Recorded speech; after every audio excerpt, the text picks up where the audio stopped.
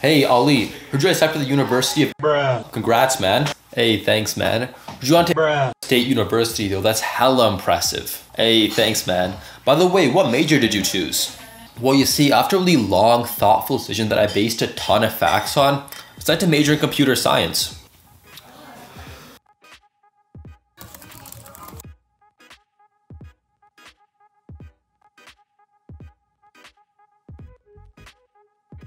Guess I'm gonna major in computer science. Wait, what even is computer science? Want a slice, got to roll the dice, that's why all my life. What's going on, guys? Welcome to the channel. Now, this is a question that I didn't get the answer to until my sophomore year of college. Like, what even is computer science? And when I was younger, I thought computer science was pretty much pulling the plug out of the Wi-Fi router and putting it back in, but like on a much larger scale. And I was wrong. And then fast forward to high school, I thought computer science was building cool apps and websites for businesses, and I was pretty much wrong again. Computer science is basically a theoretical math degree, which also has some actual math, statistics, algorithms, maybe some physics, and you also know how to program. You'll essentially be solving these ambiguously abstract problems that you probably never have to deal with on your day-to-day job after college. So in this video, I want to go over what to expect and what you need to know about on majoring in computer science. And I'm going to throw a lot of stuff at you guys, but please don't feel overwhelmed. You're going to have 3 to 5 years to learn everything I'm saying. And also try to stay until the end of the video. Some of the stuff at the beginning might really dissuade you guys from pursuing a CS degree, but some of the stuff in the end might make you say, hey, I'll give it a shot. So the first thing you guys should know is you don't need any programming experience whatsoever to pursue a computer science degree. I don't know why this is, but people who've never coded before see coding as like amazingly complex, abstract skill, which takes years to learn and is super difficult. But that's really not the case. If you don't know how to code, don't let that be the thing holding you back from pursuing a CS degree. I remember back in high school when I took AP Comp Sci for the first time, I was so intimidated by people who knew how to code in multiple languages, who had been coding for multiple years.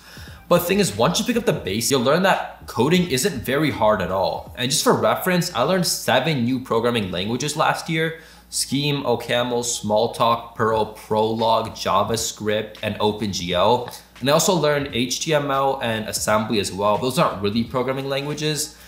But anyway, what I'm trying to say is if you don't know how to code, I promise that will not be a problem. You'll learn in relatively no time at all. Now, on to my second point, like a CS degree is way more than just programming. You have to be decent with math. At the bare minimum, expect to take derivative-based calc, integral-based calc, multivariable or vector calc, linear algebra, discrete math, and also math in your physics and statistics classes. I actually wasn't the best at math back in high school, but I did work pretty hard in college and I made a lot of progress. Now, also, once you take those basic math classes, expect to take classes in data structure and algorithms. These are basically just theoretical math classes where you're calculating the runtime of algorithms and just working on theoretical proofs. Now, the good news is you won't be expected to be amazing at math or remember these like vague theoretical math proofs when you graduate college if you want to be, say, a software engineer, which is where a lot of CS majors go towards. But you will have to take these math classes in college to get that CS degree. And if you want to go into something like artificial intelligence, expect a lot more complicated math. And the last thing you guys should know, and I'll just throw it out there, computer science is hard. So it comes as a shock to a lot of people because about 10% of all CS students drop out of college and about 27% of them switch from CS into a different major. I don't actually remember where I got the statistics from, but I know they're credible, so trust me on that. So why is CS so difficult? Well, it could be some of the stuff I mentioned above, like you have to expect to know a lot of math, but to be honest, I think it comes down to 2 main reasons. And the first one is that computer science kind of builds on itself. If you struggle with something like types in your intro to programming class, then when you take intro to data structures, you're gonna struggle so hard because you're dealing with a bunch of weird errors when you should be learning something completely different. You struggle 50 times harder in advanced data structures and algorithms. It just builds and builds and builds. Another example is if you slack off in linear algebra, then every single computer graphic class is just gonna be hell on earth if you don't understand how matrices are being transformed and how vectors work and stuff like that. So for CS, and this thing's all engineering fields in general, you have to give your best on every single class to do well. If you slack off in any class, then every other class becomes 10 times harder. The other reason why I feel like computer science is so difficult is that it's mostly self-taught. You might have some amazing professors or friends to help you out. You can't go to them for every single little bug or issue or homework problem you run into. Like, you have to learn to figure that stuff out on your own. And you can get away with it for your first couple of classes in college, but when you get into like upper dip, no one's gonna sort through hundreds of thousands of lines of your program to find out where this issue is coming from. You have to do that on your own through online resources or a textbook, whatever else you got. Also think about like your real world applications to this. Like, the person next to you in your job is gonna work on the same project you're working on. So if you go to them or your boss for every single issue you run into, you're probably not gonna work there much longer. By the way, I'm not saying you shouldn't get help. If you're really struggling in college, like, there are TAs and professors, office hours, they can help you. Just try to do as much as you can on your own. See them as like a last resort. Now, I know those 3 things might scare a lot of people. Before you quit for good, let me just give you a little bit of advice. I think it's personally better to try something and fail at it than just be afraid of trying. I know back when I was in high school, I didn't think I was nearly as smart as my other classmates. I was pretty bad at math, especially calc, and I had very little programming skills.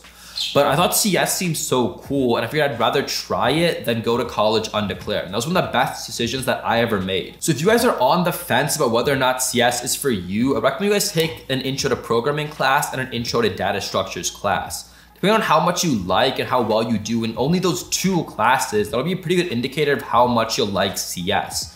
And by the way, it's a lot easier to go into college as a CS major and then say, hey, it's enough, I'm gonna switch to something else, than it is vice versa. I know a lot of schools won't even let you switch into computer science or even any engineering major now because of how impacted they are. So if you're interested or on the fence about it, give it a shot, take those 2 classes and see how you do. Those are my 4 things, I guess, everyone should know before they decide to major in computer science. I didn't know any of those things back in high school, but so I take classes like discrete math and linear algebra just came as a big shock to me, along with how I'm expected to just learn on my own. But thankfully I still like CS and I'm pursuing the degree now, and that's why I'm making this video for all of you guys. Okay, so now that we covered all of that, here's the course we're gonna be doing in college. I'm gonna fly by this really quick, but your school probably has a pathway that you guys will follow as well. Just search up your school name, computer science pathway, and the year you're entering college and the year before that. So for me, that's UC Santa Cruz Computer Science Pathway 2017 to 2018. Your fall course, you'll probably take an intro to programming class, a calculus class, and some GE. Since your first quarter will be something your school mandates, like a writing class. For me, it was an international global perspectives class based on where I was on the campus.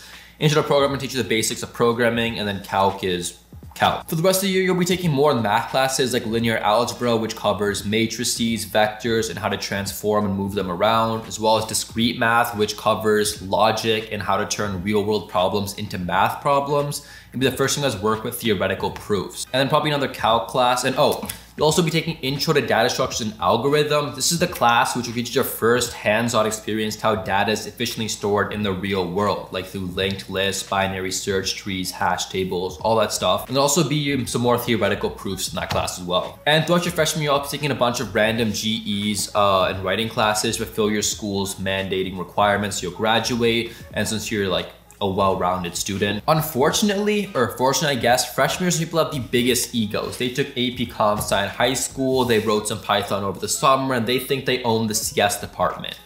But don't worry, after some calc classes and some programming classes, there'll be technology management or, what's the other one? Business by the end of the year. I actually remember my freshman year, there was a bunch of these like Chinese students who sat by me in class, and they like all tried to sound so smart. Like, yo, I'm gonna open a private GitHub repository and then write in IntelliJ, IDE, and I'm gonna commit it as I go. And they just tried so hard to sound smart. And then I didn't realize at the time, I thought they were hella smart. And then I learned what they were saying, and I'm like, wow, they're trying so hard to be cool, but they're CS major. Now the summer after your freshman year, try to nail an internship. If not, that's totally normal. Then I recommend you guys take community college classes back home to fill your GE requirements. Not only are GEs like 1,000,000 times easier at community college, but you'll also boost your heading credits, which matters a lot because upper div CS classes are very hard to get into. And the more credits you have, the easier they are to get. Now your sophomore year, you'll be taking some more GEs, physics class or two, a stats class, and integral and or multivariable calc. Sometime your sophomore year though, you're gonna take advanced data structures and algorithms. And this is probably the most important class you're ever gonna take in college because most interview questions you're gonna get pulled straight from this class. So take it really seriously and do well in that one. It's usually called CS 101, but it'll depend on what school you go to. Once you take advanced data structures and algorithms and whatever else your school mandates, you'll be allowed to take upper division CS classes. These are the cool classes you can narrow in your focus on what you wanna do in the future. Whether it's web design, compilers, graphics, AI, all that good stuff. And then your school will also make you take some computer engineering classes to make you well-rounded, like computer architecture and assembly. Even though it doesn't really, if you're gonna be a CS, what am I saying? Despite that, if you're in CS, you probably don't care about how a computer works, just that it works and you can write code in it. And then your junior and senior year, you'll be taking those upper division CS classes, computer engineering class or two, maybe a stats class, and then whatever else your school mandates. Maybe you'll pick up a minor or something, but that's pretty much it. Make sure you guys get internships over the summer though, because those do matter a lot for real world experience and help you get that first job out of college. And that's pretty much computer science for you guys. I knew I threw a lot of stuff at you guys. There'll be a lot of words you've never heard before, but don't worry, just take it one step at a time. You're gonna have 3 to 5 years to learn everything I just said. And I also made a day in the life video about what it's like studying computer science at college. I'll have that video linked below in the description. Be sure to check that one out as well. If this video did help you guys clear up whether or not CS is for you, give me a big thumbs up and I will see you guys next week for the next video.